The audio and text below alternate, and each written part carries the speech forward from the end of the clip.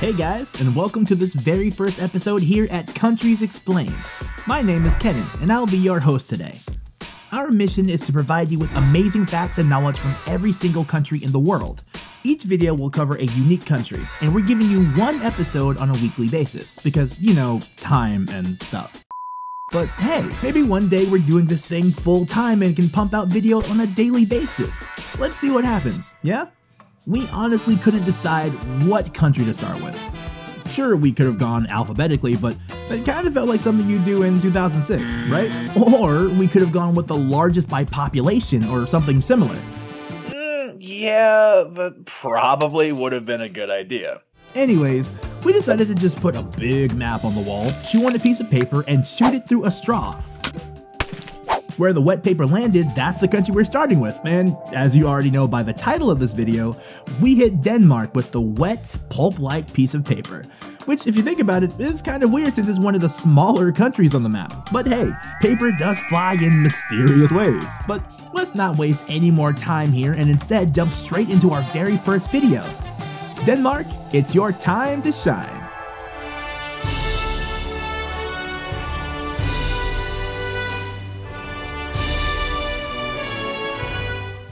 So we're starting off with a segment we'd like to call Quick Country Overview. Not too shabby of a segment title, right? Denmark is attached directly to the continent of Europe, where it's one of the smaller countries with an area of 43,095 kilometers squared. However, the Kingdom of Denmark also includes the Faroe Islands as well as the island of Greenland, bumping the area up to a significant larger size of 2,210,579 kilometers squared. Denmark is also a part of Scandinavia, which commonly is the term used for Denmark, Norway, and Sweden, while the term the Nordics also includes Finland, Iceland, and their associated territories such as Greenland, Faroe Islands, and Åland. Yeah, try to say it yourself, it's not easy. Denmark is connected to Europe via its only on-land neighbor, Germany. All the other borders are maritime, with Norway and Sweden to the north and United Kingdom on the very far west, all the way across the North Sea. On the opposite of Denmark, being the east side, we have the Baltic Sea, and in between these, we have three passages, which is called, named from west to east, Skagerrak, Kattegat, and the Sound, or actually it's called Øresund, but my Danish probably isn't on point here. The population of Denmark is around 5,800,000, which ranks them pretty far down on the list of countries and dependent territories by population. And we can spot Denmark first at number 115 on this list that consists of 235 countries and territories.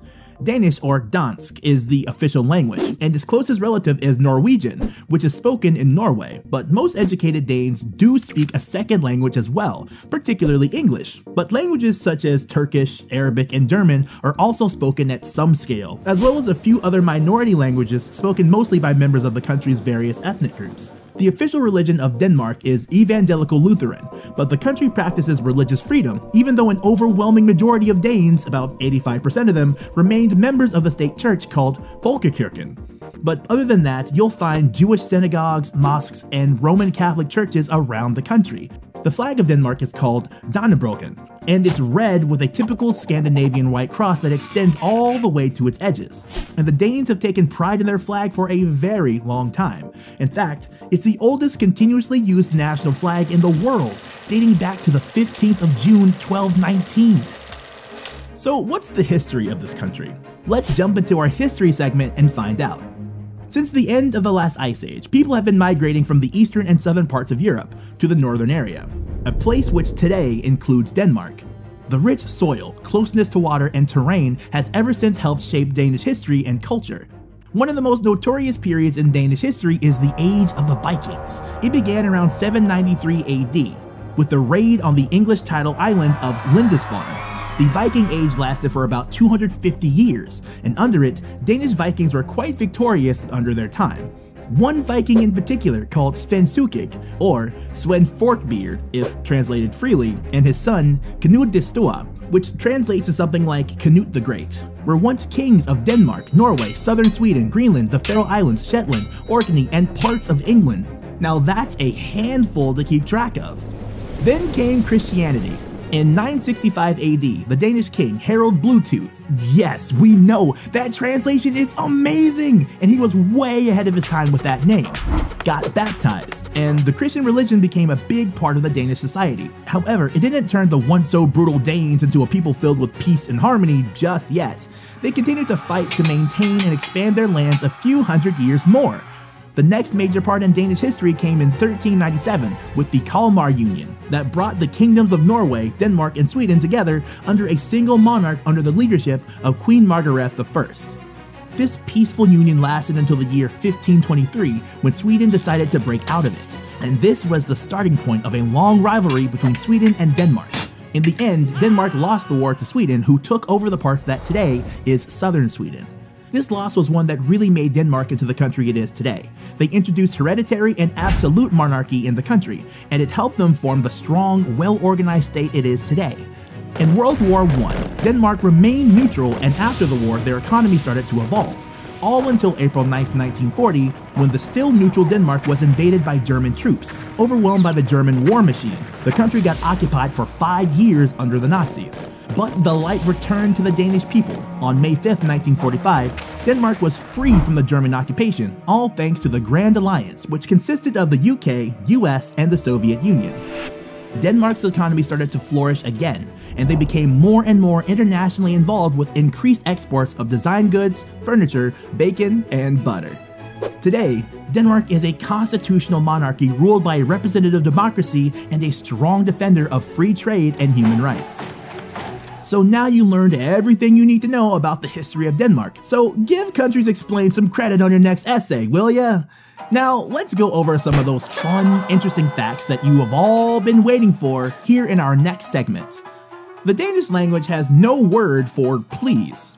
Danish people simply think that helping another person out is just something you do, and therefore, you should not have to beg for it. I kinda like that, to be honest.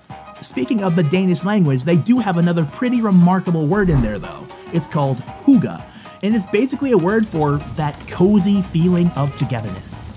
The Danish pastry is actually from Austria. Most of us have heard about the Danish pastry called wienerbrød or danishes. However, most of us don't know that these are actually from some Austrian bakers that settled themselves in Denmark in the 1840s. Also, this is why it's called wienerbrød or Viennese bread from Vienna. The two oldest amusement parks in the world are in Denmark. Bakken, which is just outside of Copenhagen, is the oldest in the world, and the second oldest is called Tivoli Gardens and is based right in the middle of the capital. Lego is from Denmark. We all love it. I don't even care if you say no, I know you love it. Lego is amazing, period. And it was invented by the Danish guy Ole Kirk Christensen in the town of Billund in 1949. No matter where you're at in Denmark, there is a maximum of 52 kilometers to the ocean. So if you want an ocean view, move to Denmark apparently. So what's the country really famous for in the world? Well, like most Scandinavian countries, it's known for its high quality design and architecture. Brands like Bang & Olufsen are a major player in the sound business. But other than that, they also have the iconic red hot dogs called pølse. And then there is Carlsberg, the world famous beer, who probably has the best slogan in the world. You see what I did there? What about celebrities or other famous people? One of the greatest writers, Hans Christian Andersen, is from Denmark. And I'm sure you've heard about some of his tales, such as The Little Mermaid or The Ugly Duckling. Mads Mikkelsen is another famous person. The actor has been seen in movies such as Doctor Strange and Rogue One, a Star Wars story. Or what about the American series Hannibal, where he played Dr. Hannibal Lecter himself?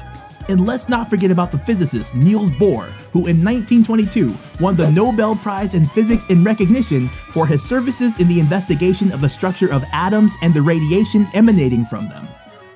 Alright, that's that. We could probably speak for an hour more about this amazing country, but we promise you guys, we won't rant forever. Just a quick overview of each country in the world, for starters at least. Who knows what the future holds? What did you think of this video? We would absolutely love it if you took time to write a comment down below. Tell us some things we didn't mention about Denmark, and take the chance to educate your peers down in the comment section.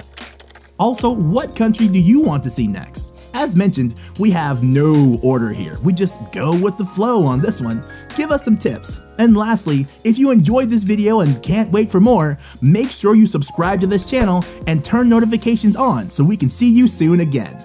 Goodbye for now, or farvel as they say in Denmark.